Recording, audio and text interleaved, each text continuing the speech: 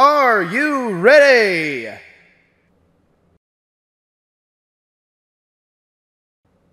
Say something. Yes.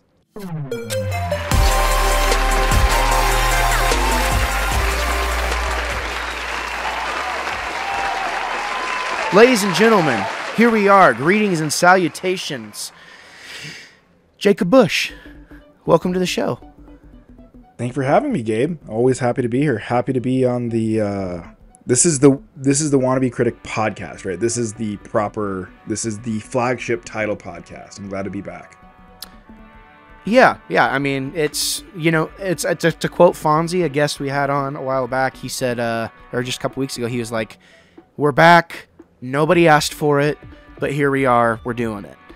He's back too. He's back too. I just noticed. I saw him streaming the other day. I was happy to see that. Yeah. I've always loved listening to them. So I'm glad they're back too. Dude, they're class act. Super nice guys. I'm glad they're back. It's, we kind of touched on it. We talked about maybe doing a Four Horsemen episode because you are one of the founding members of the Four Horsemen. Whoa, so we do need to do that.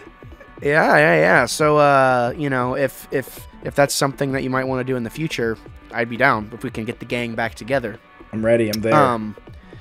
Yeah, especially since we've changed so much as creators, and I mean I've certainly changed a lot from 2020, and it's just crazy how fast life has moved on. COVID kind of messed up our sense of time, and I look back. I actually was watching that episode last week after I was editing the show with Fonz, and yeah, it was kind of crazy to just see how different things were and how differently I conducted myself, very, very, I don't have it in me to be that try hard anymore. You know what I mean? I just can't do it anymore, Jacob. So hold on. I want to unpack that more. Did you say try hard just now? Not with the technical aspect, but with my hosting. I just felt like I was so determined just to be on all the time rather than just letting myself be what I was that day. There's no, you got to be on and a spaz, and that wasn't the right way to be. Dude, so I love hearing that because I've gone through a similar journey where it's you find your footing as a podcaster over time, and just as a human being, you find that footing. And I don't know. I don't think you should look back and be ashamed of anything like that. Just look at it and be like, hey, look how far I've grown as a podcaster right. and as a person, right? Yeah. Yeah, that's a good perspective to have, though, just to see where you've come from.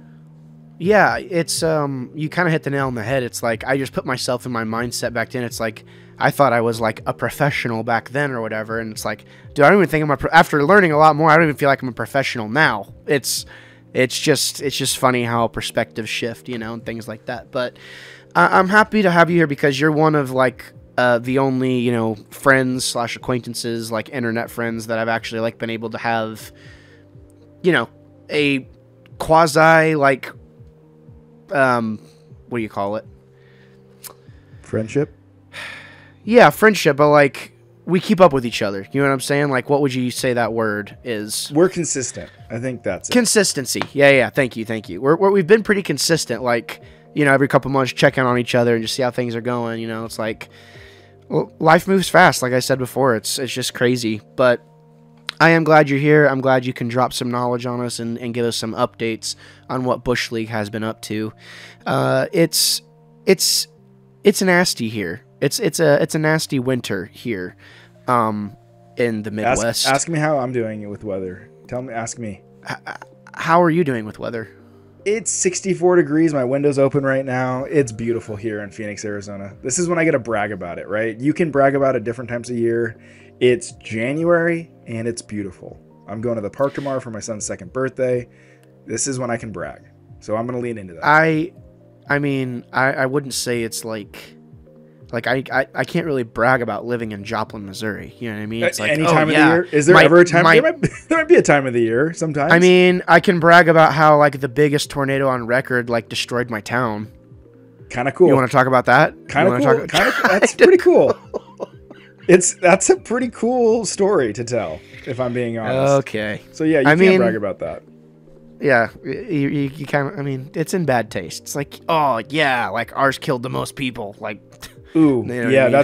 Yeah, that's another side of it. yeah, that's morbid. That's morbid. That's Anyways, okay, yeah, we don't do that. So Jacob Busch, Yes. since we're kind of reincarnating, resurrecting the Wannabe Critic podcast, we might have some new listeners since it's a new podcast feed. So why don't you kind of give us a backstory about Busch League Gaming and kind of how you got started and like why are you here today on my podcast, Jacob Busch? Okay, backstory first. Busch League Gaming's been a thing we've been doing since June of 2020. So this June will be 4 years, which is just insane to say. But it was a spawn of the pandemic. We had some extra time on our hands, and me, Ryan Scalf, Nick Beard, we decided that, hey, we have these conversations always unrecorded about video games and what they mean to us and how they impact us. Really, Red Dead Redemption 2 was the catalyst for it, is that we just talked about that game for months and just the intricacies of it and the meanings and all of that, the analogies there. And that was really what sparked the idea in my head of like, hey guys, let's just record this. So we started doing that in 2020, and we still are doing it. We used to do every week. We moved to a bi-weekly schedule about, I think, 4 months ago. So we moved to a more reasonable cadence for our schedule, and it's far more enjoyable now. The weekly thing was really, it became a burden, and it didn't feel as fun. So Busch League was always meant to be fun. We're all three guys that are happy in our careers, so we're actually really not trying to make this a permanent thing that we do for an income. So fun is a priority. We always try to come back to that. So we moved back to an every other week cadence. And yeah, we talk about video games. We review video games. Sometimes we work with publishers to get early access or just codes. So we do work with the industry on that level. But we try to keep it real. We understand the biases that can come from that. So we try to still stay fairly separated. But yeah, we review games. Gabe, you know this. You've been on a bunch of times regarding reviewing games. I've been on your podcast talking about games. And then why am I here today? Gabe, I don't know why I'm here today. You invited me, and I always say yes. I don't think I've ever said no to being on your podcast because I like talking to you. So that's why I'm here. I like talking to you too. I like talking to you too, brother. Yeah, that's why I'm here. Well, and the truth is I was in a deep, deep, dark depression, and I was like sitting there like in my self-wallow, and I was like, dude, you've got to start podcasting again. Like, that's why you're sad, is because like you have all these thoughts and you don't get to talk to anybody anymore, really. Like I just don't like. It was fun for me because I had the time to like do it weekly, and then of course everyone, like one by one, like everyone's schedules started to normalize yet again, and it became difficult to do a weekly show, and I was kind of the last. I was kind of the llast one. Was like, I have all these projects that I can work on, but I'm by myself, so it's not. I just got really sad because I couldn't figure most of the projects I had built had been around group content, So, but Gabe, I lost you for about 5 seconds there. Can you just repeat the last 5 seconds? Yeah, I was just saying that a lot of the content that I had built, had been group content. So like. I didn't really at that point in time, I didn't really have a passion for like doing the music stuff anymore. Like, but I do now. So but you missed the group content. You missed the conversations. Yeah. And Gabe, here, I know we're going to broach on a bit of, I think mental health is going to come back a lot on this episode from what you kind of preambled with it. Totally. Yeah. And totally. I think as men have a hard time connecting sometimes with other men, right? There's this macho status that you don't need anybody, blah, blah, blah, blah, blah. Men have to have like community. And I think if you're not talking to other guys, you're not, our spouses are important. And I can't emphasize that enough.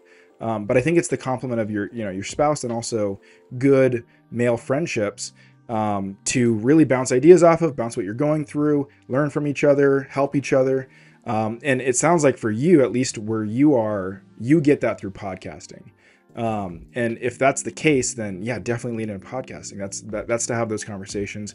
Something that I do here in Phoenix is that, so what Busch League really spawned from is that me, Ryan, and Nick, and then also our other friend Adam, who you also know, we get coffee every Wednesday at 6 a.m. We don't miss it ever. It's, we sometimes miss. I'd say we have like a 95% success rate, but we get coffee every morning at 6 a.m. on Wednesdays, and we just talk. And we talk about what we're going through.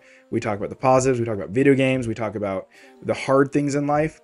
And it's really just, we spend 2.5 hours in the morning every Wednesday just kind of connecting. And that's what I don't know. When I hear you say that, it's that kind of aspect that we really need that community in our lives. And that helps the mental health aspect, right? It really does help when you have someone to come alongside you during a stage of depression. That really helps you get through those phases. So I'm all, dude, I support that initiative. If podcasting is how you get that community, dude, I'm all for it. Well, yeah, and it's interesting just because the job we had, we don't have it anymore, but it really forced us into a team setting. And, that was something I hadn't had in years just because I had been on the farm. Like, I hadn't been in a team setting for a while. But, you get thrown into a factory, like, you can't really have, like, a chip on your shoulder, really, because, like, there's a certain way to do things. And, we were only there for 4 months, but, like, it just, I don't know, that was really helpful in me gaining perspective about needing certain people around you, But yeah, man, I love Busch League. We're fans of Busch League here because you guys, it is wholesome. It's like, yeah, it's just literally the homies getting together and talking about like what they're going through and, average, ordinary opinions from ordinary gamers, right? And that's always the best ones. So, that's the motto. Because not the best, but like, I feel like those are always going to be the most honest ones. You know what I mean? Well, yeah, we like to set the stage too. Also, the fact that let's set the expectations that these are ordinary opinions, right? These are just and that's what we wanted to lean into. We're not trained professionals in journalism, or we don't work in the video game industry. We're just your average Joes who talk about games. And if you're looking for that perspective, that's what you're getting right up front. Yeah, totally. Go listen to it, Busch League. And you guys have been pretty consistent. I just listened to part of your Game of the Year discussion, but I just didn't want to get spoiled on anything because, that tends to happen on Busch League. There's no spoilers. We didn't spoil any games. I'm kidding. I'm very intentional about not spoiling games. Ryan, not so much. But yes, I try Ryan, there's no spoilers. You don't have to worry about anything there. That guy. So thank you for giving us some backstory. Now I want to get into just a little bit of what's Jacob Busch been up to. Like, I know you're a big music guy. Like, we know you like games, but what have you been listening to recently? I'm a huge music guy, Gabe. I've been on the verge of launching a music podcast for the last 1.5 years, and I just know myself, and I know I can't do it right now. I have a logo, I have a name, all of it's ready to go. It's just when I launch it, I want to be consistent, so I haven't launched it yet. But anyways, let's use that right now to talk about music. The biggest thing that I didn't get to talk about last year, because I don't have a music podcast, that I absolutely loved, was the One More Time record by Blink-182. Blink-182 is my favorite band.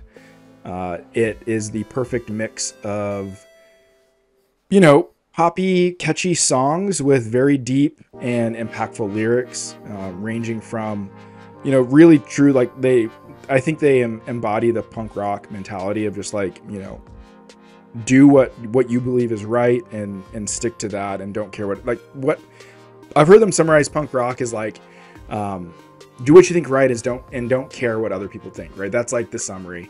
Throw in a few expletives in there too. But I love Blink-182, and their album last year was the return of Tom DeLonge.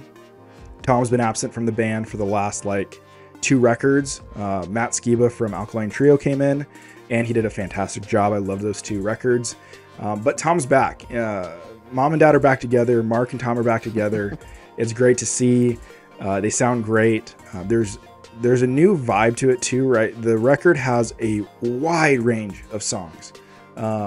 And it goes literally from Boxcar Racer, there's a literal Boxcar Racer song on the album, to a 80s synthwave song. to traditional pop punk songs. So it really covers the gambit of styles, and I listened to it all last year. What I'm listening to lately, as of today, the new Neck Deep record came out, and I've been liking that. I've been leaning to that. That's really good. I love Neck Deep. I love what pop punk is doing right now. It's a really good scene. I went to When We Were Young Festival in Vegas in October, and I was just blown away by the new scene, the old scene. I got to see a band called Hot Mulligan while I was there. They're from the Midwest. And I've listened to them. They are considered, what did they call it? It's post-emo. Which I'm like, that's a new genre, but I'm cool with it. They do a lot of, there's screaming, but it's not like it's not screamo. And it's just really good, solid, like they've got 2 vocalists, really solid music. So really, I've been leading into the pop punk, the styles. There's a band, there's an artist called Petey, P-E-T-E-Y, and he does a little bit more synthy indie type stuff. I've been listening to him a lot lately too. But Gabe, I love music. I'm always listening to music. I work from home, so pretty much my entire workday is consumed by me just blaring music in my office here. So.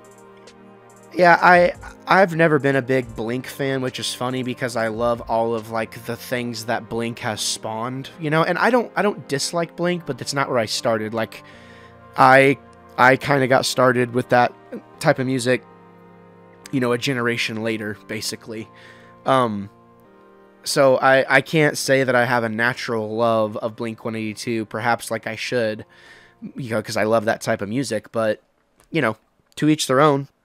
It doesn't mean, I think that I was watching a video of Travis Barker, and that dude, he's so freaking good. Like the best. He's the best. I don't know. I don't want to say like, I don't know if like, calm down. The best. I don't know about that, but he's very talented. He's very good. Who's the best drummer of all time? Who's better right now? No. Who's better right now? Let's say that. Let me clarify. Who's better right now? This very second? Josh Freese, the Foo Fighters drummer, actually. I don't know Josh Freese. The new Foo Fighters. Tool, drummer. Yeah, Tool, A Perfect Circle. Like, here's the thing, Travis Barker. This is just my opinion, okay? Because I am a drummer. Like, I do play the drums. You're a drummer too, right? No, you're not talented. No, I can whistle. I can whistle. So Travis Barker's intricate, like very, but it's almost like.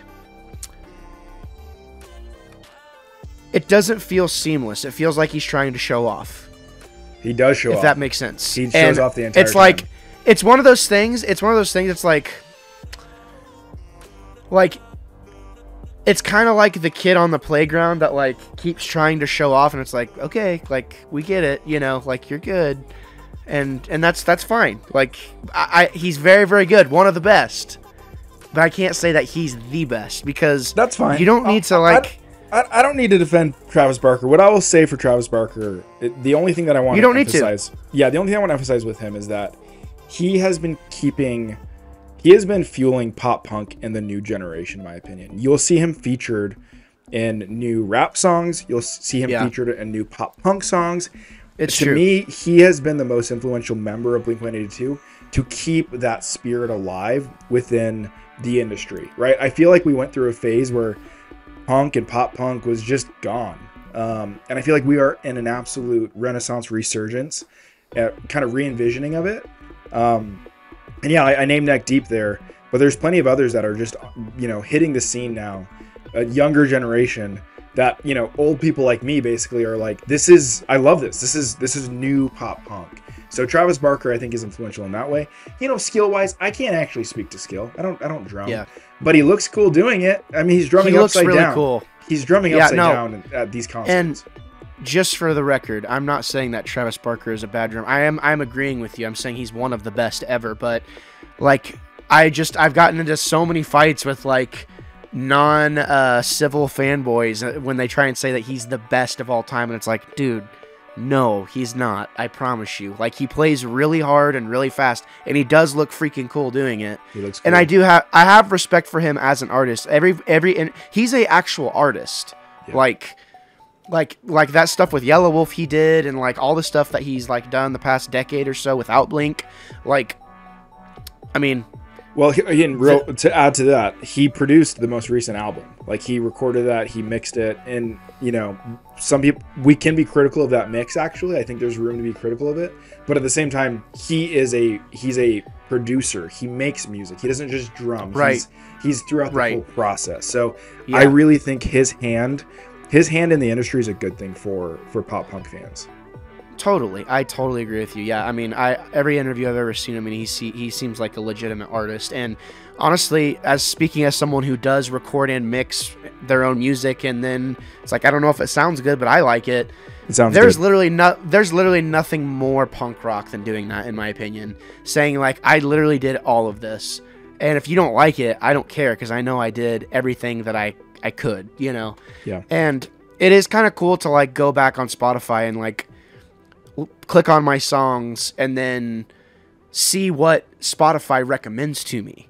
You know, it's like it is kind of cool, you know, to be able to do that, and I'm really enjoying that. And that's honestly, what does Gabe Fast Radio look like on Spotify? You know, you can create a radio station based on an artist. I want to know what that's like. I have your song. It's Gabe. Which one? Problems? Oh yeah, I mean it's in my rotation. It's great. Dude, thank you so much. I'm looking right here. I put it on my liked music on December 19th, and I've been listening to it. So right now I'm in a really good phase of music where I'm just, you know, when you find new music and you just listen to the new music through, right? It's like, It's not shuffled. It's just new song. Totally. Problems is sitting right there at the 21st song right now, and I keep making my way all the way down to it, and I listen through it, and yeah, dude, you're right there below the Steve Aoki remix of Ocean Avenue. So I hit that Steve Aoki, and then Problems comes on. I love it. Nice. I'll take it.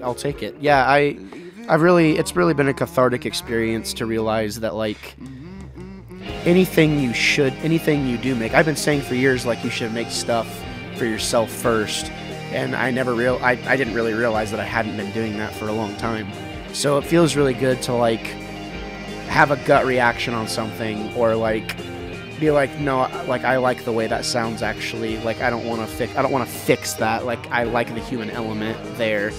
Which, on that note, Gabe, I don't know if you cut this in the editing process, but we just talked about how like leaning into editing a little bit more and being proud of the product you put out there. It lives on the internet forever, and I do believe that, right? It's like, at the end of the day, you should make that content, that video, that short, for you, and you should like that. And regardless of the reception, because at the end of the day, you're subject to the algorithm, right? And that is a fickle thing. It makes no sense most of the time. So at the end of the day, what you can control is being proud of something. So, you know, be it your music, be it your podcasts, be it your shorts. If you're proud of that, then that's the cathartic thing, right? That's really what the creative outlet is. And that's what I've been trying to lean into lately too, with just getting, you know, content that I'm proud of, regardless of how it does.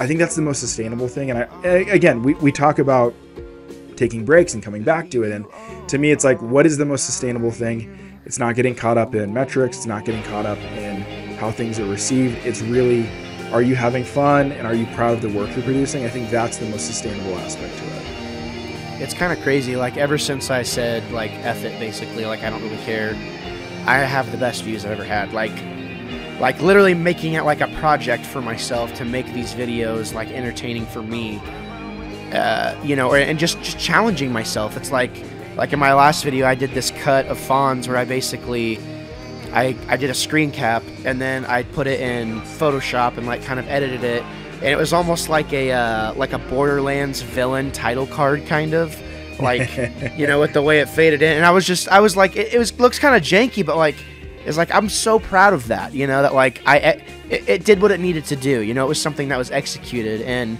it's one of those things. It's like, I'm excited to actually watch that episode now after it's done uploading, because it's like, I want to see the final product, you know.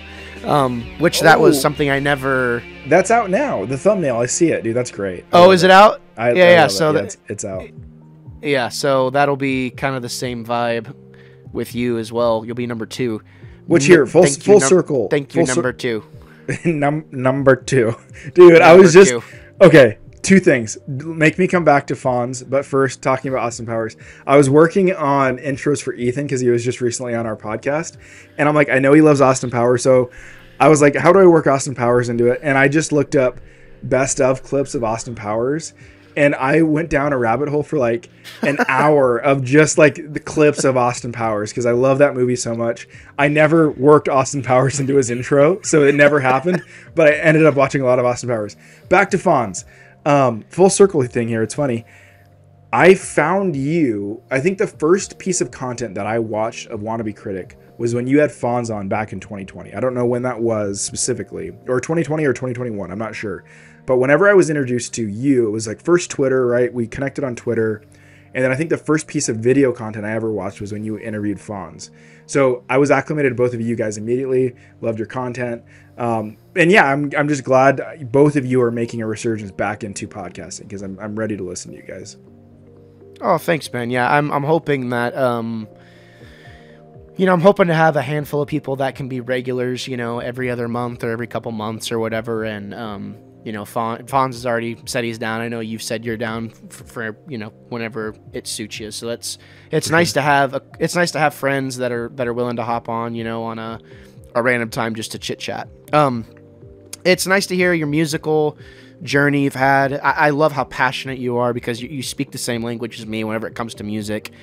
And it's very rare, I think, that you have someone who can articulate, like, my wife can't really articulate to like fine detail why she loves games now.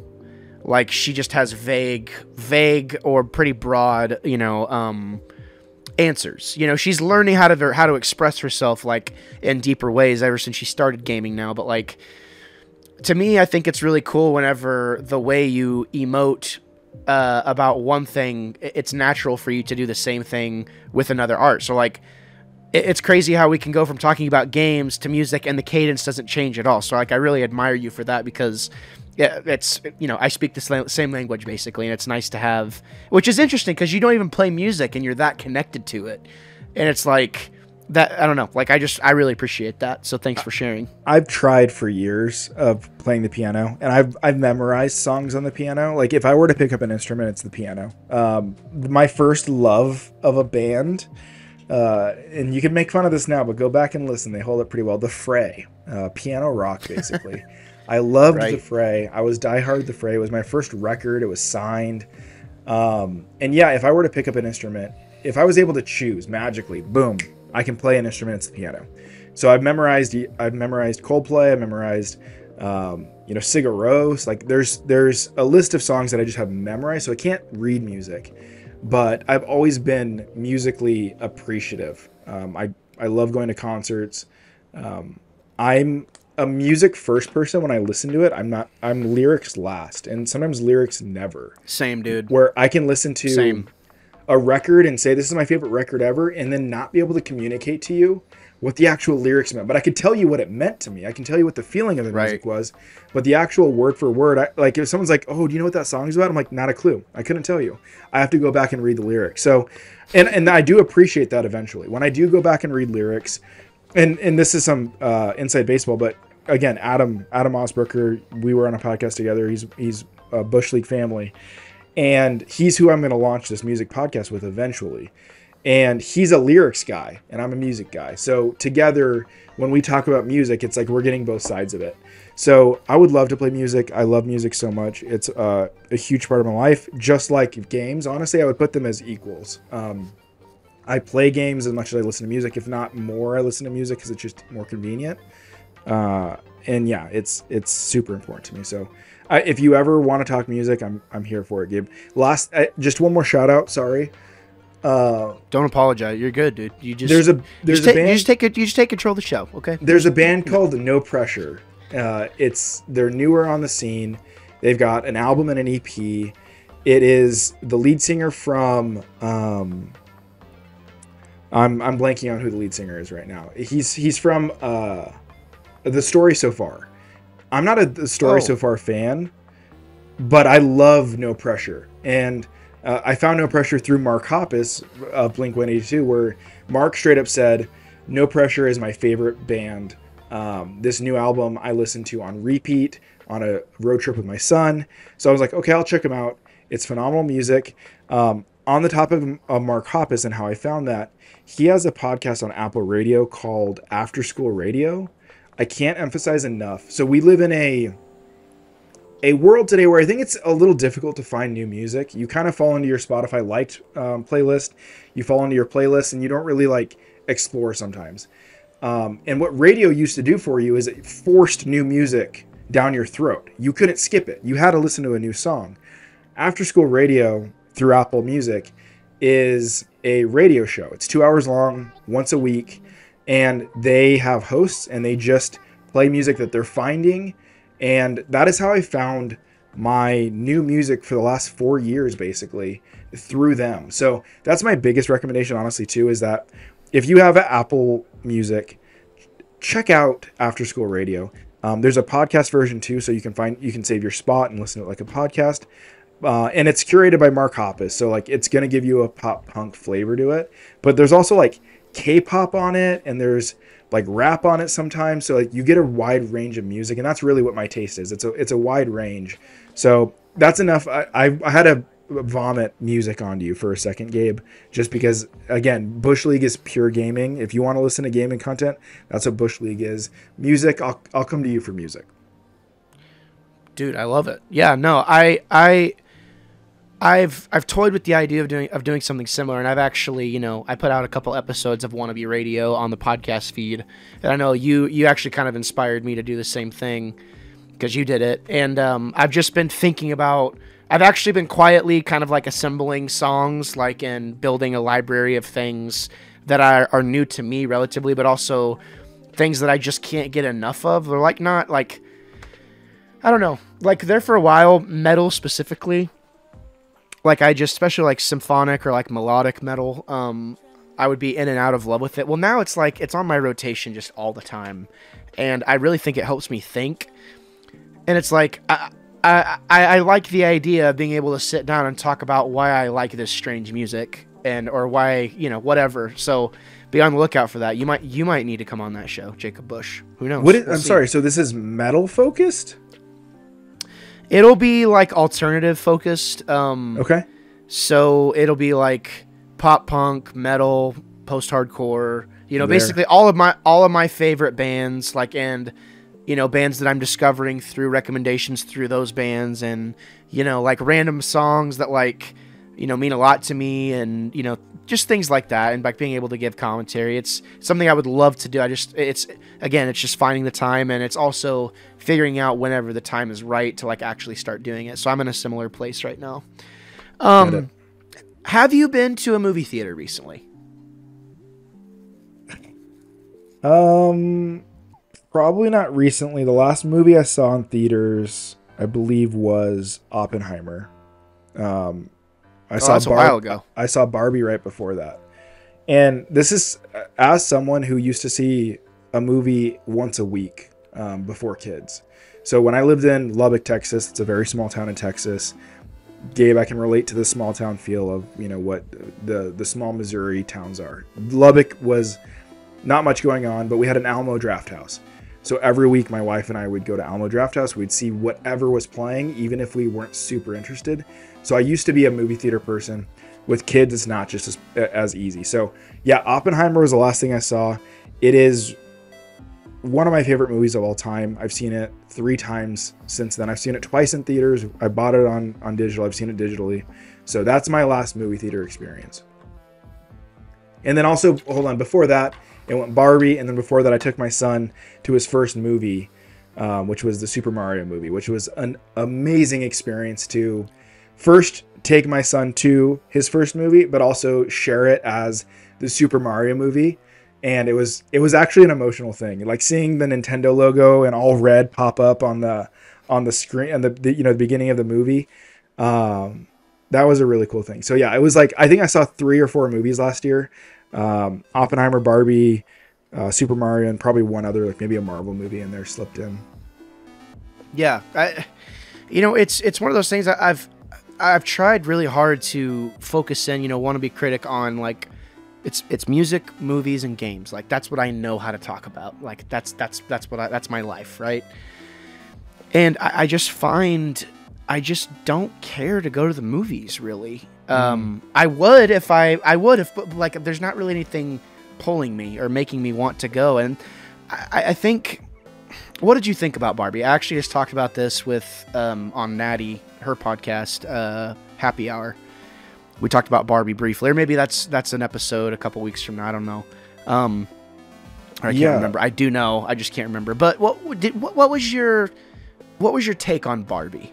So my take is fairly nuanced. I don't have just like a baseline like opinion, but it's like that movie wasn't meant for me. Like I recognize that movie wasn't made for me, but I also recognize the power of that movie and also the comedy of that movie. Like I think the comedy is genius in that movie. The recurrence of Matchbox 20, that song, I think it's Push. Is it Push? It's a Matchbox 20 song. It's recurring multiple times. I couldn't laugh harder. I love that song in the first place. But that movie's made, and when I talked to my wife, we drove home after seeing it, and she cried during the movie. And that's when I asked her, I was like, I wanted to unpack, like, hey, why was that movie so moving for you? And it spoke to moms in some way too, right? There's a whole monologue where America Ferrera, I think that's her name, she had a monologue about like being a mom and how the expectations of being a mom and how difficult that is.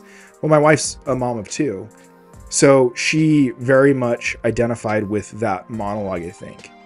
So I took it as like, I walked in as a guy and I was like, this is funny. There's some funny things here, but I also get that this is speaking to a predominantly female demographic, right? I'm not discounting the fact that, guys can identify with this movie, but for the most part, I felt like it was leaning into the journey of a woman. So I think that's where my take is, that it's like, it wasn't made for me. I liked it. I was along for the ride. It was funny. I love Ryan Gosling and everything he does. Margot Robbie was great. There was a really good cast. So that's kind of like my, like I said, nuanced take. It wasn't meant for me. It didn't really move me like I think it did others, but I think it's a powerful piece of media that is now out there for others to continually consume. Yeah, I echo a lot of what you're saying, actually, and I'll be 100%. I kind of scalped this. Me and my wife sat down to watch it. I fell asleep through part of it. I love Greta Gerwig. I love Greta Gerwig. I think she's super talented. I've watched, like behind the scenes footage of her working with her, the cast, and I just love the way she works. And I actually was really excited to see Barbie. I'm saying again, I'm going to watch it again. But I was very much of the opinion that, and tell me if I'm completely off base. Let's hear it. But it just felt like, and I'm just going to say this right now, I'm all for women empowerment. I think y'all, like, get out there, do what you want to do, like, break the cycle, whatever, like, be who you want to be, right? Like, do your thing. Do we need to propel, like, the idea that it's, like, a good thing to, like, demasculate, though? Because I think there's a bit of that going on in this film. And I agree with you. Like, to an extent, it is funny. And I do think it's good whenever you watch a movie and you say, that did nothing for me, I need to watch it again. Or I know I missed something. Like a movie that makes you think that you need to rewatch it. But one core theme that I just dislike, it's like, in the day and age of acceptance and, like, whatever, like, there's no reason to, like, demasculate anyone or pull anyone down to propel anyone else up, Which I think it's... Yeah, and I think that's a very good question, because I think it's like, that is probably the biggest critique that I've heard of it. And for me personally, I didn't walk away feeling that, though I did see signs of that, and there's definitely, like, it walks a line. To me, it was like, you see that in the earlier stages of the movie, where it's like, Ken is just, chasing after Barbie. He is a nothing without Barbie. That is like literally the song. I'm just Ken, right? I'm just Ken. Banger song. It's a banger. Did you see his reaction when it won? So good, dude. He was shocked. Yeah. And again, class act. Ryan Gosling's amazing. I love everything he does. Love you, Ryan. But what I'm getting at with that is that so I think yes, you picked up on a sense of that, but I think the movie developed past that by the end. What I think the movie found by the end of it was that, hey, in Barbie Land, there is the matriarchy. It is woman-led. It is man, at the beck and call of Barbie. And then in the real world, it's the patriarchy, right? They make that very clear that it's the man-run world, and Ken's infatuated about it. He loves it. So you get the polar opposites there at the beginning of the movie. And I think the movie does identify that probably both of those are bad. And by the end of the movie, you get a Barbie and a Ken who don't necessarily need each other. They are who they are independently of one another. So yes, Gabe, you picked up on the fact that the Barbie Land is very much demasculating, I would say. But at the same time, by the end of it, I think they were able to, and maybe here, let me give your take some credit here. If you didn't walk away from that, then they didn't communicate that as well as they could have. But my personal take was that, by the end, it's like, hey, we can be who we are, masculine, feminine, whatever it is, independent of each other and still complement one another, right? We don't need to be at the beck and call of either one. It's not a patriarchy, it's not a matriarchy, it's this complementing world. And that was my takeaway. And at the same time, too, I'm like, I'm not the most, I think women have had their fair share of I think inequality at times over the course of history. I think that's pretty fair to 100%. Say. So my skin's pretty thick to, if you're gonna in media take guys down a few notches, sure, water off my back, right? So I think also at that same time, I'm also more inclined to be like, if that did happen, okay. But my personal take was that the story was more like, hey, these are two Ken, it's Barbie. They can be independent characters and people in their own stories. So I think it's a great question though, Gabe. Yeah, I mean, I think too, it's one of those things like, I'm actually not offended by it. It's more like, okay, this movie is really, it's one of those things, it's almost like Pixar. Like, yeah, it's a kid's movie, but like really there's like really a lot of messages for adults. And I feel like there's a lot of like little girls that are going to go see this movie or watch this movie.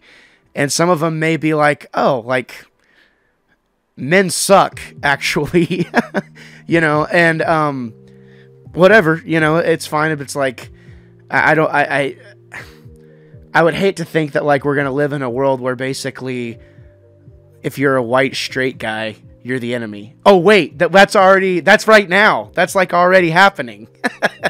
I'm just kidding. Shots fired. So but no, this is relevant to, I think, the status of the world, but and that is the bigger question. And to the movie's credit, to even be able to like segue into this type of conversation, to me, I feel like the film merits. It's like, it's almost like for people that try and say Red Dead Redemption 2 isn't a good game because it just wasn't for them. It's like, no, it's actually a masterpiece. You just didn't like it. That's okay. Like, you can acknowledge the greatness. The visuals, I said this on the record on Natty's podcast, like the visuals alone, I've never seen anything like it. It's like our generation. It's like our generation's Willy Wonka. Like, no, they did make a new Willy Wonka though. You can also, I didn't see it, but I mean, wait, hold on, Gabe. I want to. I'm Willy Wonka. I'm sorry. But here, I'm sorry. I gave you my opinion. Did you feel that though? Like, obviously, I got a sense of that, but I think I saw the other side of it. You walked out of that movie saying, "I feel a little bit my back against the wall here." Is that what I'm hearing? Not necessarily. I just was kind of like, it was just kind of like one of those things. Like, I watched it with Emma. Emma really liked it, actually. She wants to watch it again. It's not made for you. Again, that's what I mean. Again, exactly. And I think it's more of a curiosity of, I want to see what they're seeing, but I'm having a hard time. I want to see the deeper things that they are seeing. And I also want to, like, I just want to understand it. You know, I don't like feeling like I didn't understand something. You know what I'm saying? Let me give you a analogy on the male spectrum of things. Okay. Because to me, it's like I said at the beginning, I don't think this movie was made for me, but I'm happy that a demographic has it. Right. Totally. Yeah, I agree. That's how if you think back to classic Bond. Okay. Classic Bond is guns, liquor, misogyny. And did you say? Hold on. Did you say misogyny? Okay, I said misogyny at the same time as you. Yeah. Podcast delays, man. But I say misogyny intentionally here. That I want to emphasize that because it's like, yeah. Okay, when I watched that, you know, growing up, it was formative, right? In a maybe negative way, but it was like cool. It was like, oh, masculine energy, like. It was speaking to... That's a really good point, It was speaking to a demographic, right? It had its flaws, but it also was kind of empowering in a way, right? Right. And I think, you know, Right, Wrong, or Indifferent, that movie was made for a demographic that found it and identified with it. And I don't want to fault women for having that now, right?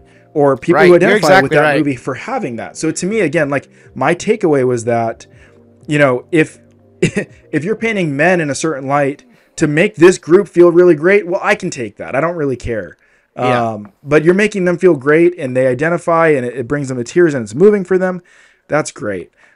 We have our things. We've had our things for centuries, quite frankly. It's true. So I think if this is, you know, a new thing for a group of people, then I'm all for that, right? If people are finding that, identifying, and it's making their life better, then that's what it is. And if it's, you know, if it's not meant for me, then I just don't watch it. But also at the same time, I found appreciation within it. Like I said, the comedy, the cast, I think it's a great movie. To your point, it's the Willy Wonka of our generation. It's the production's very good. The music's very good.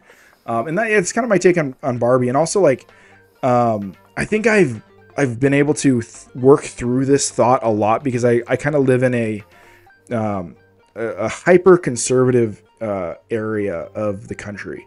So I get to hear like that side of the take on Barbie a lot. And I'm just like, hey guys, watch it.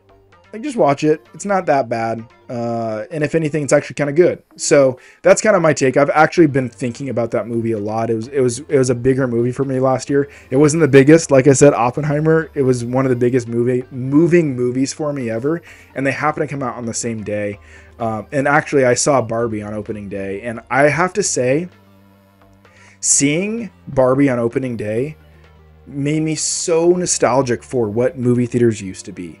It is the Dark Knight on opening night. It is a midnight release of a film. Everyone dressed in pink. There's an energy. There's a buzz when you walk into that movie theater. And it's sad to me now. It makes me sad when I see theaters today when it's just like that never happens other than that one weekend when it was Oppenheimer and Barbie, which was a fantastic weekend. But I love the movie theaters. I don't want them to go away. Coming back to your original question, Gabe, I love the movie theaters. It's more my schedule. And to your point, I think also the content we're getting right now, it's going to streaming, right? It's like you get the Christopher Nolans and you get the few one-off movies that go into theaters only, but you get a lot of good movies at home now. And at the end of the day, with my lifestyle, I'm going to choose to watch a movie at home first, not in the theaters. So I love the theaters. I love the Alamo Drafthouse experience. Like, that to me is the top of the line experience for a movie theater. But I just don't get there anymore. Like I said, I saw 3-4 movies last year, and that is a fraction of what I used to see pre-children.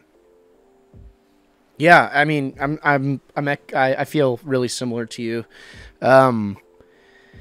I want to go to the theater. I want to be excited. I think I kind of burned myself out a couple years ago when I had the Alamo Drafthouse pass, and I was going a couple times a week, and I saw everything. It was awesome. But like, even whenever I went then, the theater was always empty. Like, no one was ever there. And I'm like, where's the excitement? Like, where's the need to cover your ears so that you don't get spoiled? Like, I don't have much I've fallen out of love with that a little bit. It would help if there was actually things I wanted to go see. But I'm glad that you're able to get as you know, a lot out of Oppenheimer and Barbie. I still need to watch Oppenheimer. And I am gonna watch Barbie again. Bobby. There it is. Bobby. Do you watch H3? Say that again? Do you watch H3? I know H3. I don't watch him consistently. Okay. I just watch him when he like roasts someone on Twitter. Yeah, I love H3. It's awesome. But that's a really good analogy with Barbie about 007 because it is like the feminine version of that. Like, it's like every Bond girl dies. Like, you know, and like, he's with 3 women every movie. Yeah, like is that something as men we want to strive for? It's like, yeah, cool. No, it's not. It's cool, but it's not something that I would like. That's not something good to encourage another generation for, right? So I think there's right. Yeah, I don't know. I think it's okay for different demographics to have their types of movies, and also to like not crap on someone else's because it's not their thing, right? We have our thing, totally. Let them have theirs, kind of thing. Yeah, very well said. Very well said. Jacob Busch, let's segue here a little bit to towards the end of the show here. Video games. Let's do it. What have you been playing? Well, besides God of War, Ragnarok, Valhalla, we'll save that for the very end and kind of get in. We've been going for 2 hours already. No, we're not. Yeah, no. We're on hour 2. We're on hour 2, bro. Oh my gosh, Gabe. Well, cut me off. I'm talking too much then. No, dude, I love it. Like, the more you talk, like, I'm just gonna throw it into. You know about Opus, right? Yeah. Okay, good. I just wanted to make sure because I'm hold on. Oh no, Opus. I thought you said OBS. Opus? No, Opus. It's a game changer, dude. Okay, you take your YouTube link. You have to pay for it. You take your YouTube link, put it into Opus Clip, and it generates shorts for you. You do have to like kind of. Dude, Nick sent me. I don't know if it's Opus or something similar, but Nick sent me one of those two where they make shorts for you. That's Are you liking It's a really that? nice tool. Yeah, I mean, I would say it's supposed to generate 10 viral clips or whatever, but I usually get 5 or 6 usable something or others, and sometimes they're a little bit like, I kind of get the gist of it. I'm literally just using it just because might as well, basically. Content is content, and that's like. Okay, it does a pretty good job, you know. Okay, do you want to talk about shorts first, or do you want to talk about games first? Because I think both of those are topics that I do have a bit to say about. Let's do shorts. We're segueing back. Okay, so shorts is shorts. Yeah. I can't emphasize enough for small YouTube creators in general, how important shorts are for them. We live in a short form content world now, and a podcast isn't going to grow anymore on YouTube if you don't try to lean into that short form content. YouTube is pushing shorts. TikTok is TikTok. It's short form content. Instagram is Reels. These mechanisms for entertainment are what is on the incline. A long form podcast is not going to be found like a short form piece of content. So if you're not making shorts, you're not making TikToks, it's going to be very hard to grow a podcast. And I found that over the last 4 years to be the case. We had one short to go viral. It resulted in our biggest influx of subscribers. And since then, when I make shorts, we get subscribers. When I don't make shorts and I just put out the podcast, we don't get subscribers. It's just as plain as day as that. The more shorts I make, the more subscribers we get. End of the day. Like, that is as factual as it is. So to me, I can't encourage enough. If that means using Opus to get more shorts out there, because at the end of the day, the more you make, the more likely you're going to get eyes on it, the more likely you're going to find a viewer. And that is what I've been doing a lot lately. I have to have the enjoyment to do it. It takes time and work to actually make these. Opus makes this easier, I imagine. But for me, it's like if I make a short, it's going to take me 1 to 2 hours to make a short that I am actually proud of. So 1 to 2 hours, and sometimes that results in, 200, 500 views. Sometimes that results in 9,000 views. Sometimes that results in one time 700,000 views. So like there's a wide range here.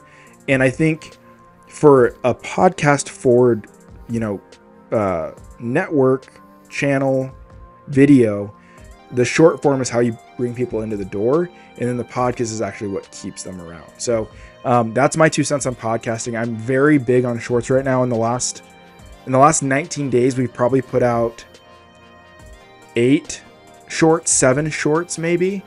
And the fruit of that is like very clear when you look at analytics. And again, coming back to like the fun aspect, analytics is what is not fun. Analytics aren't fun when it comes to making content. But what's fun is making content you're proud of. And like shorts is one of those things that I really get a joy out of. Like, okay, how do I cut this? How do I chop these things up? How do I add whatever here? So that's my take on shorts, Gabe. I don't know if you have anything to add to that, but I really like making shorts right now. And I think I encourage any small creator to lean into making shorts if they're looking for growth. Yeah, no, I appreciate you saying that, because your success actually, I saw, because your guys' stuff always comes on my For You page on all my platforms, so, which I always like, of course, because I'm a good guy, and it's actually good content. But yeah, I mean, I saw that you were getting really good traction. It was like, well, I mean, I might as well try it, and being able to find this Opus tool, I have a lot of old podcasts, so I've just been loading those in and seeing what I can get, just to kind of get all that stuff out there. Even if it's not that great, it's like, it's fun to look back and see some of these older things, and it's like, oh man, I forgot about that.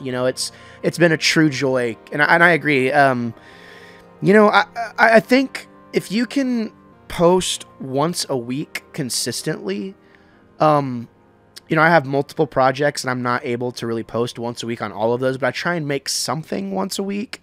And I just have a new rule now that if I have that one piece of content, it's going to have at least one piece of short form content. And if you can do that once a week, any top tier creator if you ask them that strategy, like, will that be good? Once a week for each of those, you will find success eventually. Because consistency is going to beat everything else at the end of the day. For sure. So, it's like, and when you think about it in terms of like, oh, I'm going to post this thing to get views, rather, you don't want to think about it that way. You want to think about it like, I'm going to spend this time, I'm going to have a podcast, I'm going to have like a couple pieces of short form, like I'm going to have multiple pieces of content out of this time that I just spent. And it's just a really satisfying loop. So I can echo that sentiment. It's been fun to kind of go down that shorts rabbit hole. So thanks for talking about that. Yeah, sure.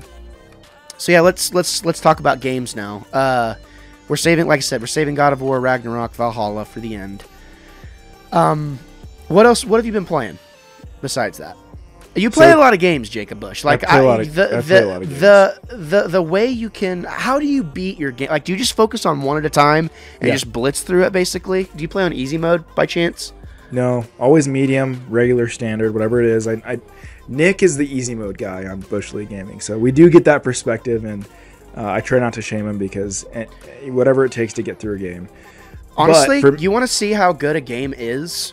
Play it on easy, because the flaws will be exposed pretty quickly, in my opinion. Like, I tried to go back to Ratchet and Clank 2016. Sure. And there was literally one part where I'm like, yeah, no, I was playing it on easy. I'm like, yeah, I'm not wasting my time getting frustrated, I did that in Starfield. I dropped the difficulty for one mission in Starfield and popped it right back to where it was.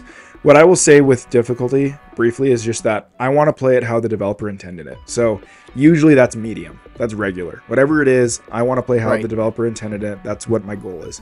How I play a lot of games, evenings. I've got a wife who understands that this is an outlet for me. She's very supportive of this outlet for me. But yeah, so 2023 was, I think, for me personally, the best year in gaming I've ever experienced.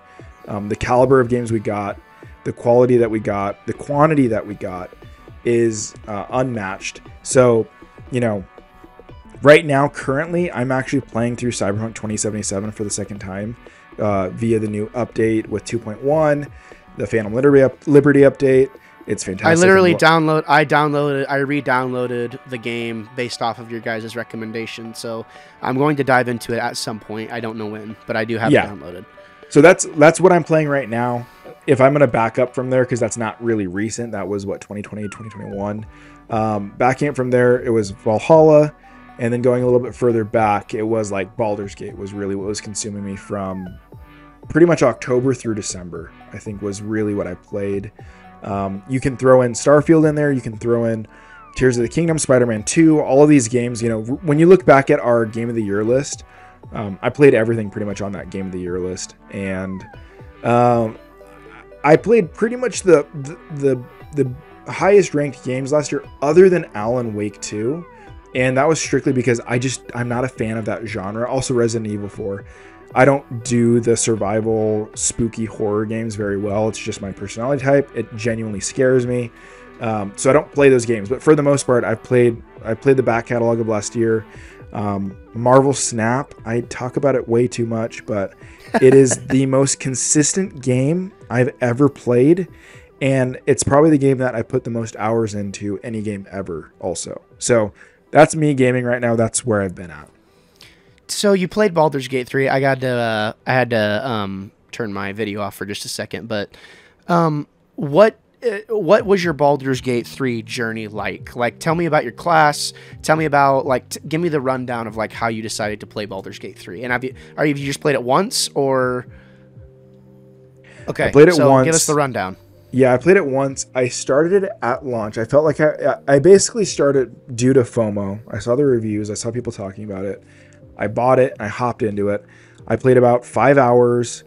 Thought it was really good. Liked it a lot. I started a kind of like a archer type class. My character's name was Strider, and he was a ranger, if you get the reference. And I dropped off when Starfield came out, right? So Starfield came out on September 5th, I think. That sounds right. And I played Starfield through, loved Starfield.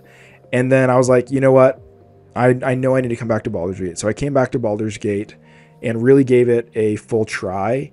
And it's that game, you know, like Skyrim. You talk about Skyrim and what that meant for you as a staple, formative game in your repertoire of experiences.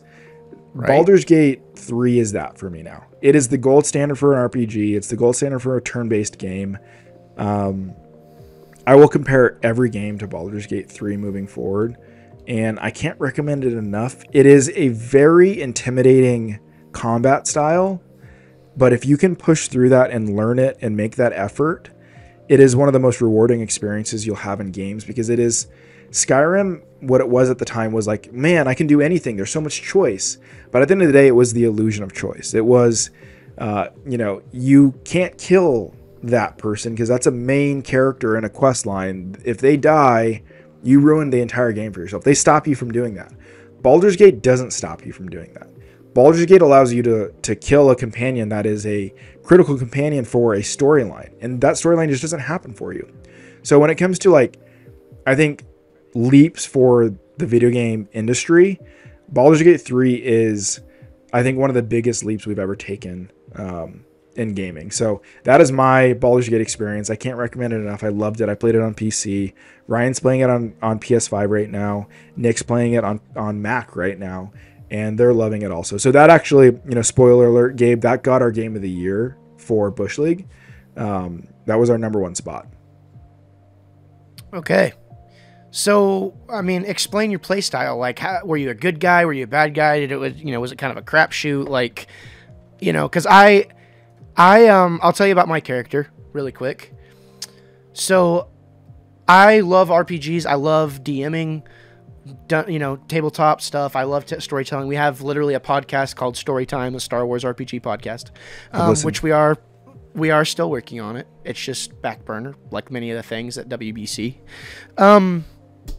But I am playing as a halfling bard.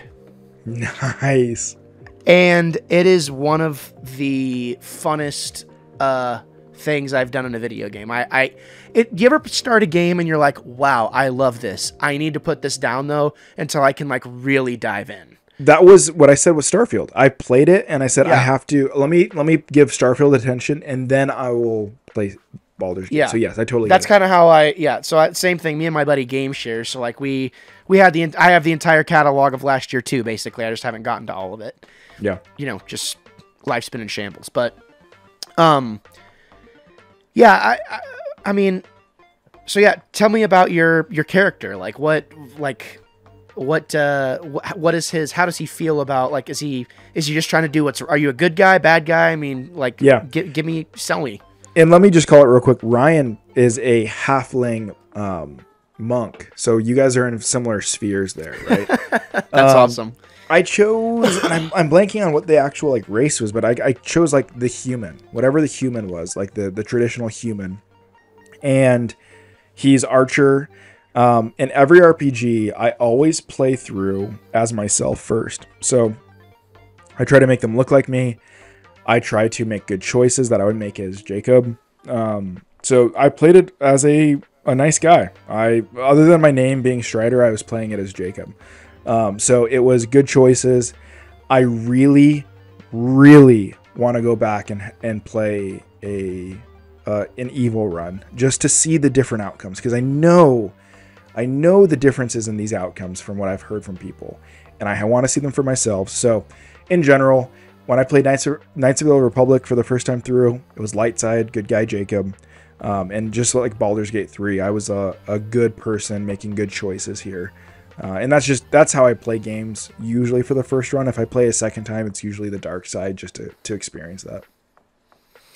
It's so interesting, we talk about the concept of replaying games. One of my best friends, Jace, he will not, like, very rarely will he replay a game.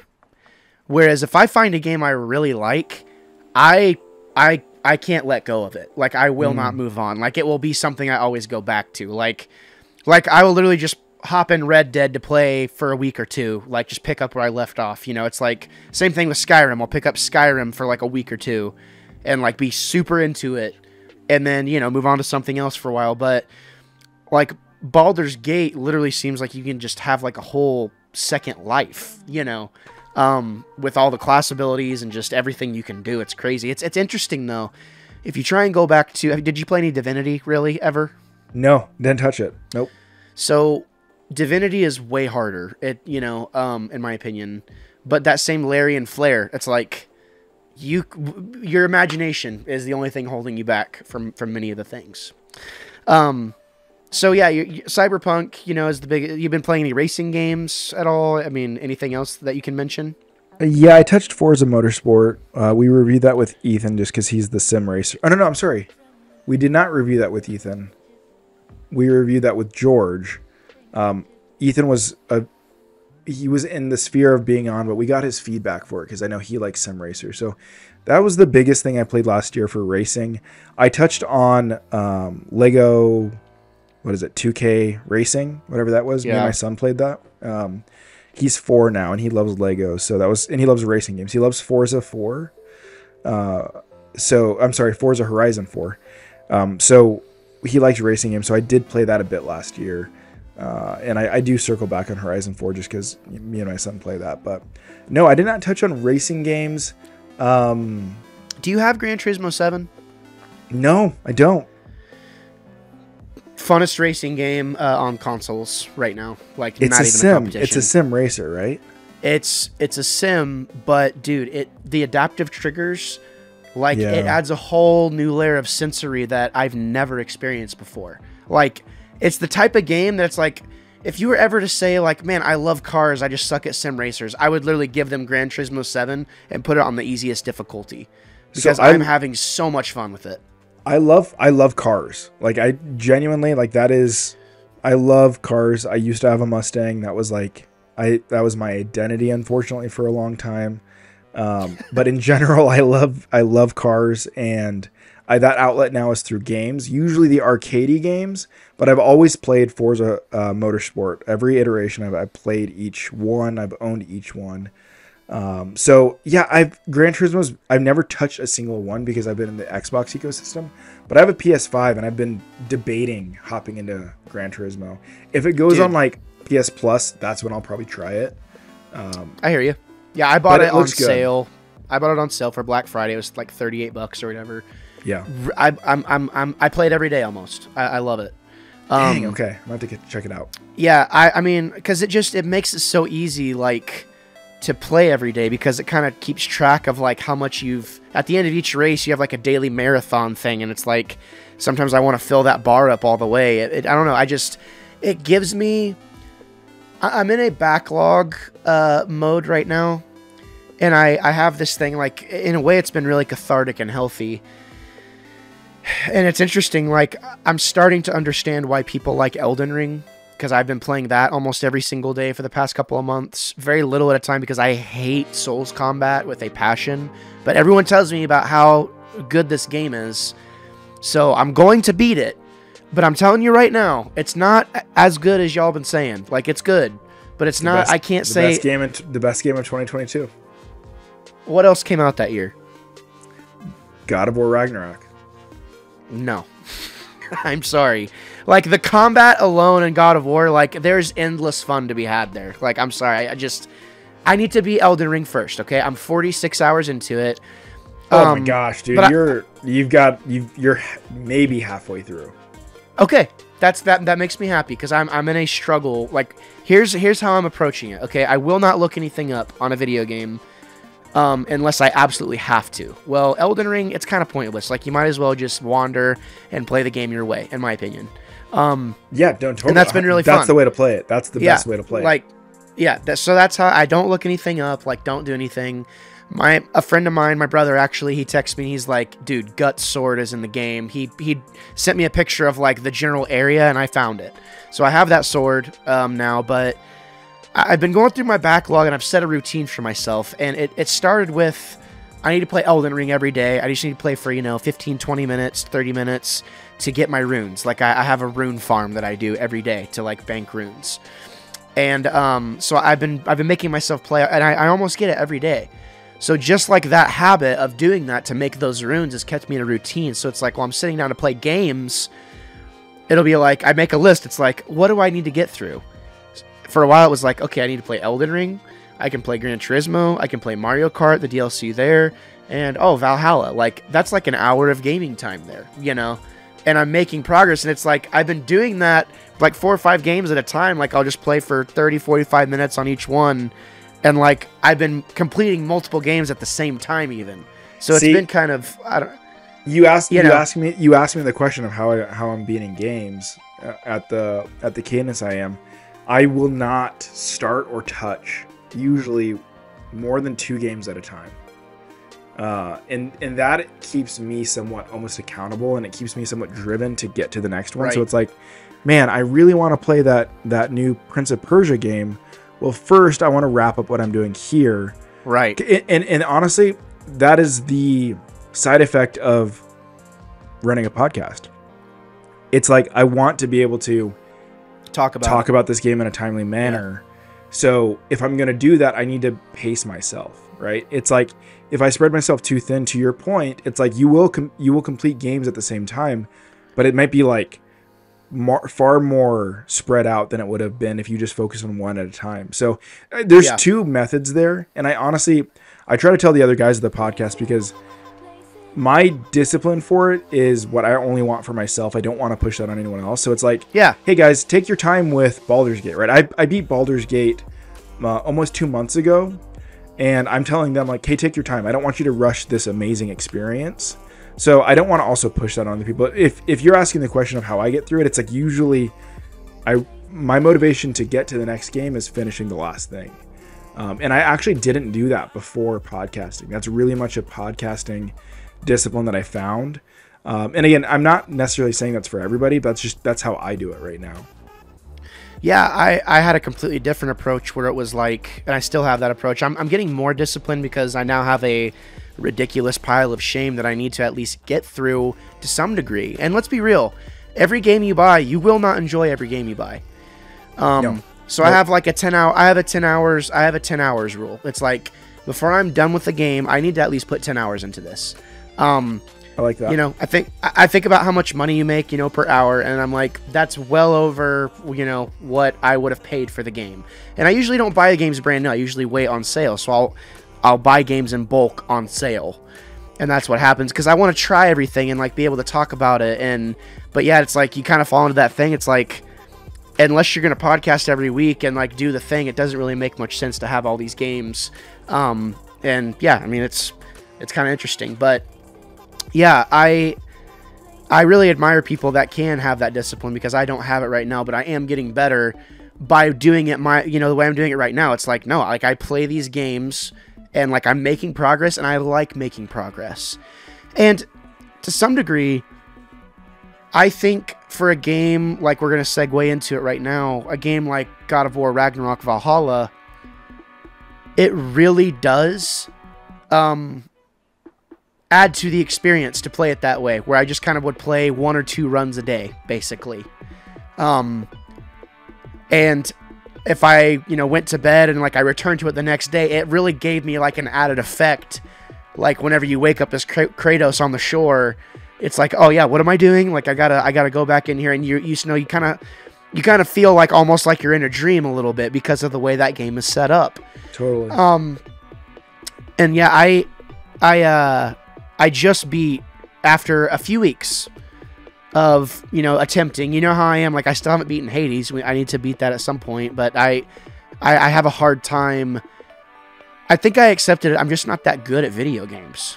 But I love video games. Dude. That's good. That's a good thing to accept. Yeah, I don't know that I'm actually good at video games. I'm really good at Destiny. Like, don't cross me. I'll hurt you. But like, video games as a whole, it's like, it's been nice to kind of challenge myself where it's actually fun to do so.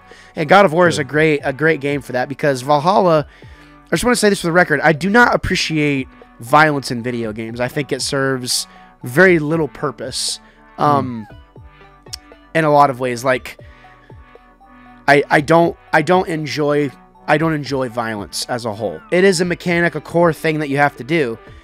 In this type of game, it's inevitable. It's called God of War, but Kratos literally does not want to do it. Yeah. And that's probably why he's become my new favorite character of all time. So I'm just going to say it now. If you haven't played God of War Ragnarok Valhalla, this is your last chance. Spoiler warning. We are going to spoil the piss out of this game. All right? Yes. The piss. You know what I'm saying? That's my Jack Black impression. Okay. I like that. So, that was a good Jack Black impression. I feel good now. I love Jack Black.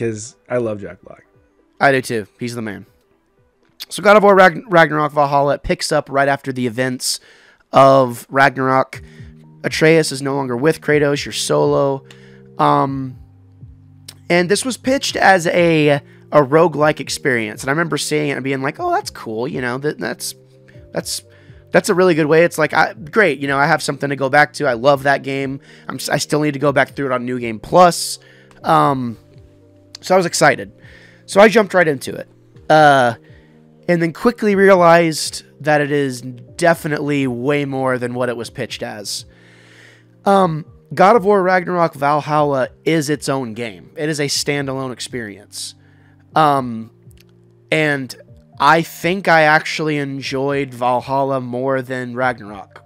Now, I need to go back through it again. I need to go back through Ragnarok again on New Game Plus, like I said. But I really was drawn to this narrative here in Valhalla. And, just to kind of, if you haven't played it, and you're listening still, basically Kratos has been invited to Valhalla, and there's a lot of mystery around it. Like, no one really knows what it is and what its purpose is. It just kind of has personal things attached to it that you have to traverse. The deeper you go into Valhalla, the memories of your past mistakes, things that evidently are recalling, you're recalling them to your memory, and you're having to confront them whether you want to or not.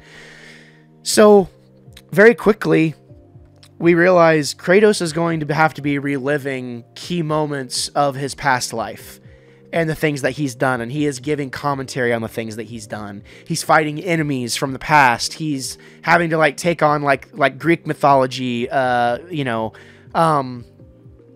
monsters and foes and things like that. And it's like, you know, we got a new rage mode, you know, that's the giant sword that Kratos was killed with, you know, in his last life or whatever. And like, they just did so many fan service things. Like, and I'm not even a huge OG God of War fan.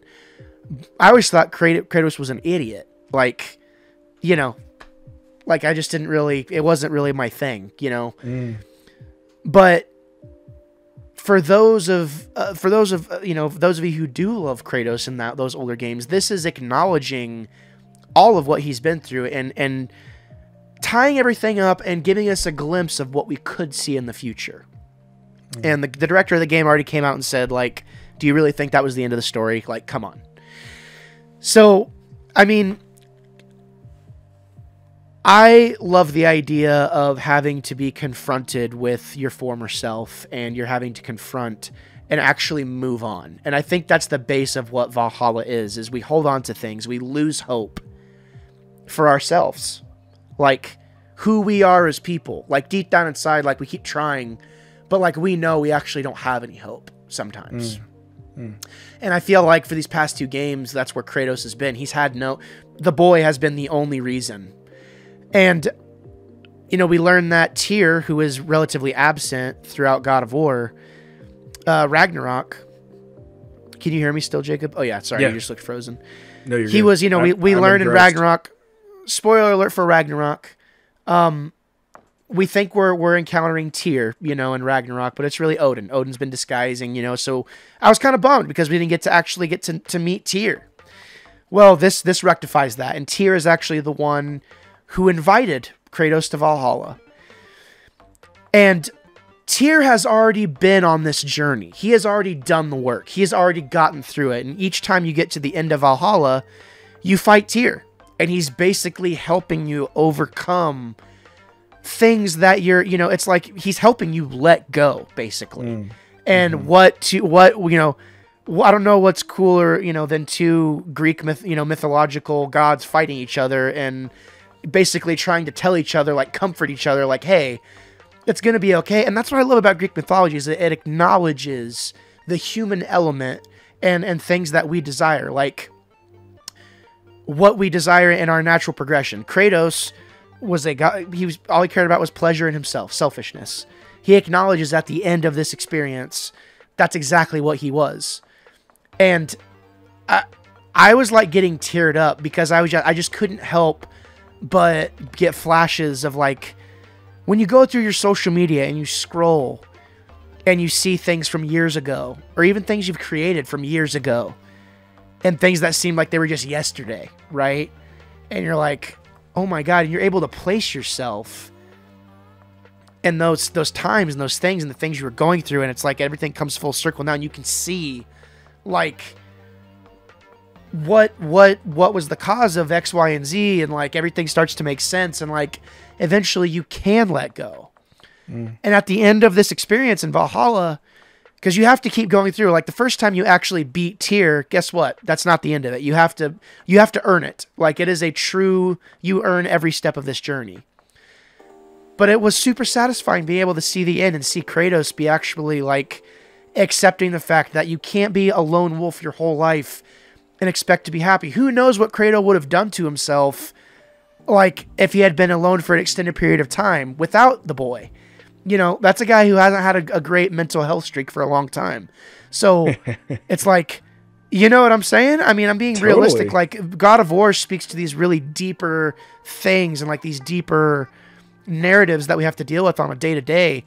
And seeing it from Kratos' experience and being able to see him let go and accept that, like, he only was able to do it because of his friends, it, like, helped me realize, like, dude, like, you have got to lean on people more, because, like, it's okay to accept help is what I got out of it. And it's okay to get that hope back. When that trophy popped and it said God of Hope, I was like, oh my God, dude, like, chills. And it just made me, because we're both men of faith, right? And on paper, I guess there's a lot of things. It's like, oh, well, if you're a man of faith, like, you shouldn't be enjoying this thing. But if anything, it's helped me to appreciate my faith more. Like, because I feel like I've experienced an emotion that I've never been able to experience before. And I do believe that by design, we are created, everybody needs to have these types of experiences that can make us feel these types of emotions to help us remember what is actually important. And I just feel like that's what Valhalla, like, it just really deeply impacted me. Like, I really, really enjoyed it.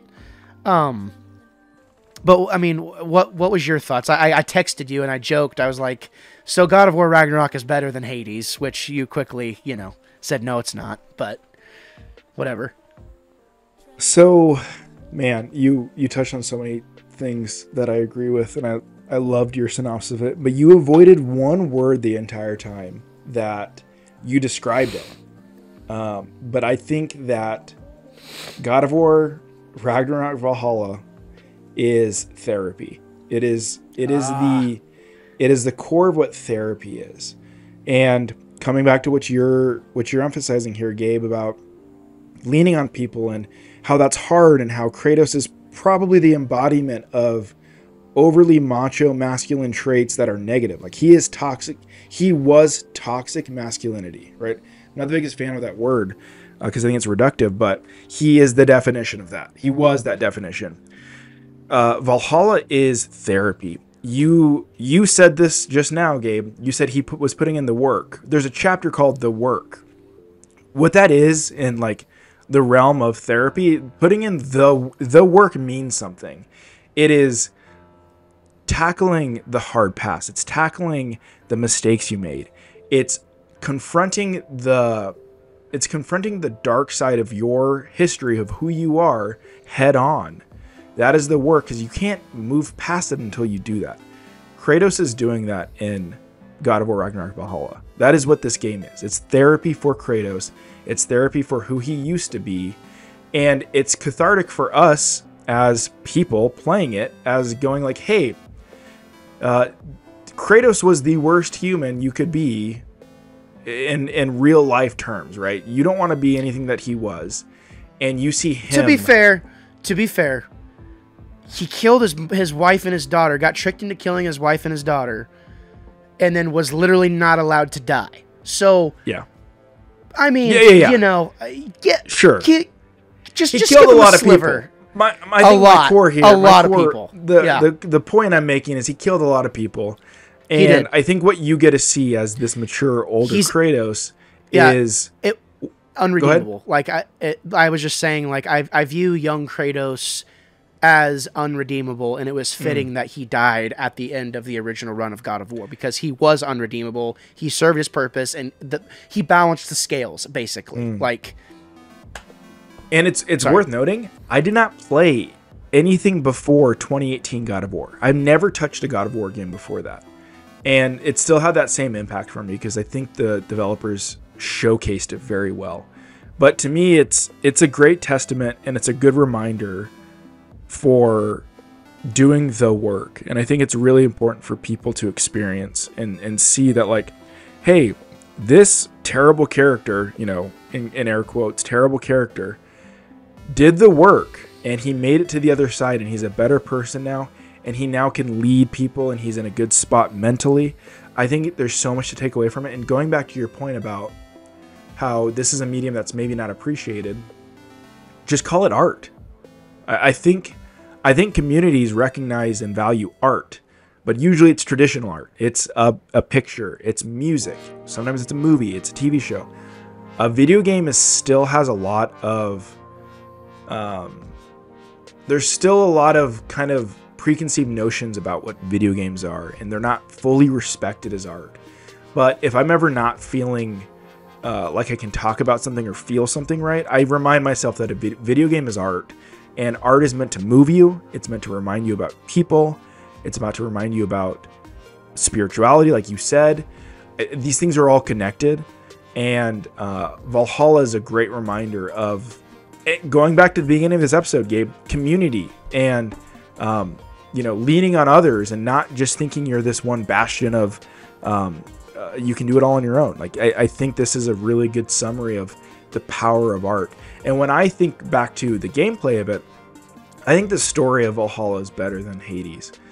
I struggle with the gameplay as a roguelite because it's a bad roguelite because you get all the powers already. You beat Ragnarok. You had all these abilities, and now you have to go back and play a dumbed down Kratos who is not powerful, and now all you're doing is trying to get back to where you were.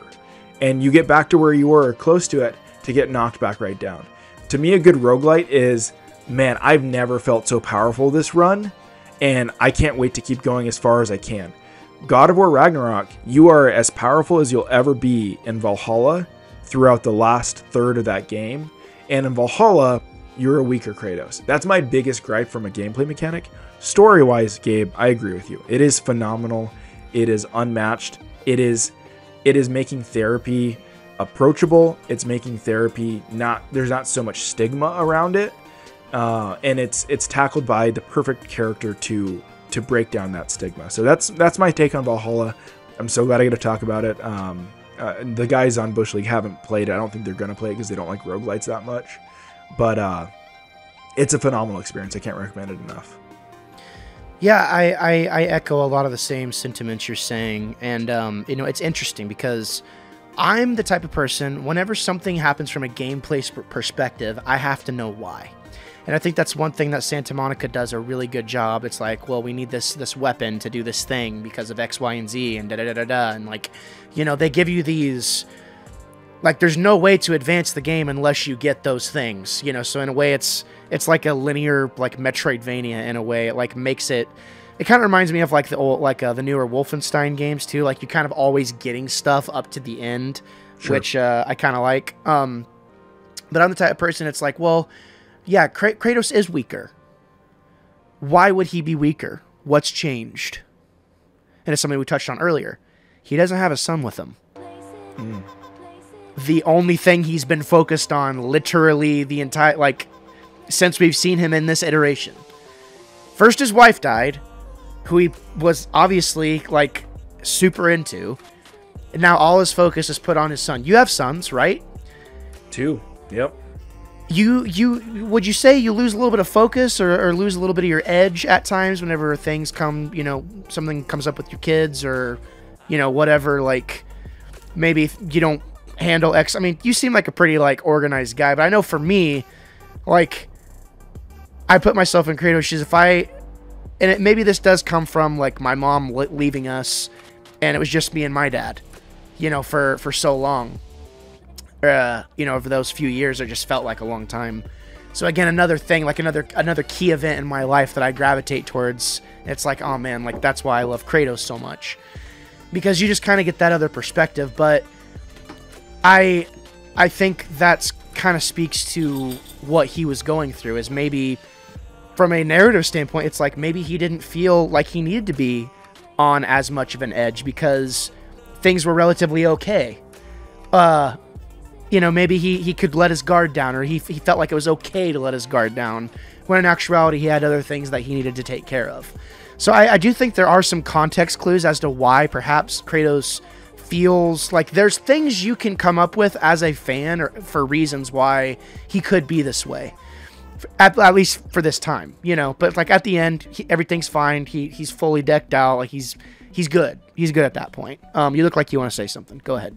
No. I think narratively, you're right. I think narratively it makes sense. Him losing his power. I think from a gameplay roguelite perspective, it's like I would recommend someone playing these games separately. Like almost playing Valhalla first, though it doesn't make sense narratively, but playing it from a gameplay perspective, because to me it's a better game when you don't know how powerful Kratos gets to be. It's more exciting when you unlock a new ability for Kratos when you've never experienced it before. But when you experience like 15 hours of powerful Kratos, it's disappointing when you get back into Valhalla and it's like, man, I have nothing, right? And by the time I get to the end here, I'm still a shell of what I was in the main game, and then I'm gonna get knocked right back to 0, right? So narratively, you're right, Gabe. There's justification. I get why they're doing it. I think gameplay wise, that's why it's not a roguelite to me fully. It's like It's a roguelite. It's a action adventure game first and a roguelite third, right? Yeah. Well, I think those roguelite elements, because I think the way they pitched it was like a roguelite experience or whatever, but like there are moments where it's like if you want to challenge yourself, you can, to move on, to be able to get to tier. Like there's those things where it's like if you want to explore every avenue whenever you have Helios instead of Mimir, like the longer that period, like if you let that bar go to purple, like it gets hard. It gets really, really difficult. Yeah, so you've done this already. Dude, okay. playing. Oh my gosh, the Helios segments are honestly the hardest and the worst in my opinion. Totally. Yeah, it was. Yeah. Because it's like in transparency here, I only died once in this game, and I played on like medium difficulty. I died once. Instead of like getting all the way through tier and beating tier, I did that every time except one time. It was like my first run when I was figuring things out. So really at the end of the day, it's like difficulty wise, it wasn't bad. I just say pressure wise, it's like, oh, like this is so hard. I'm almost not having fun in these segments because it is so difficult. But in the day, it's like the tangible end result was that it was fine. Like it was balanced. I didn't die that many. I died once, right? Throughout this whole thing. Yeah, and that's kind of the antithesis of what a roguelite is. Like you're supposed to die a lot. Yes. So I get what you're saying, but at the end of the day, I think it's a really balanced experience, and it's just powerful. It's powerful for the medium that we love so much, and I've loved hearing Busch League talk about you guys talked about Spiritfarer and like all these other games that have made you feel, and it's like, yeah, man. I mean, I really think it's important to be close to the things that make you remember what's actually important in your life. And a lot of times we as humans, it's right in front of our face. We can't see it sometimes. And we just need a little bit of nudge from another source at times to remind us like, oh, hey, you love X, Y, and Z, and this is why, or you love this person, or, that like, you're not a jerk. Like you're just a little, whatever. I love video games. I love what is happening in the gaming sphere these days, and it's exciting. I feel like we're in a really transformative time for games. I am slightly worried with the way things are going with VR. I think we could potentially see a time where we're very VR centric, even more so than we are now. And that's probably a discussion for another time since we've been going for so long already, but I like where games are at right now, and I'm very much enjoying them. And I did have something else. We have Jacob. You just need to come on, and we need to talk about this subject a little bit further, because I feel like Valhalla touched on a lot of these subjects, and we definitely need to continue it. But we have been going for quite some time, and I think it'll be good if we maybe cap her here. What do you think? Yeah, let me finish your thought there. Okay. Do it. Video games are art. That's it. Like that is, I think, the summary of what you are saying here. And art is meant to move. Art is meant to change you. Art is meant to give you a perspective that you didn't have before. And be that a painting, a song, a film. Art is art. And I don't think you should ever have to defend that and what it means to you and what it does to you. So that's my summary with games. That's why I love games so much, is that it's, I think, the most powerful medium. And again, this is someone coming from, I love music, but I do think games allow you to see empathy and literally walk in someone else's shoes that you couldn't have walked before. So that is, I think, if I'm going to cap anything off here as we wrap this up, art is art. And if something moves you, that is valid, and that is a good thing, I think. Well said, my friend. Well said. Ladies and gentlemen, we have come to the end of our podcast this evening. I want to thank you so much for tuning in. I want to thank Jacob for showing up and giving us some good things to think about and talk about, as always.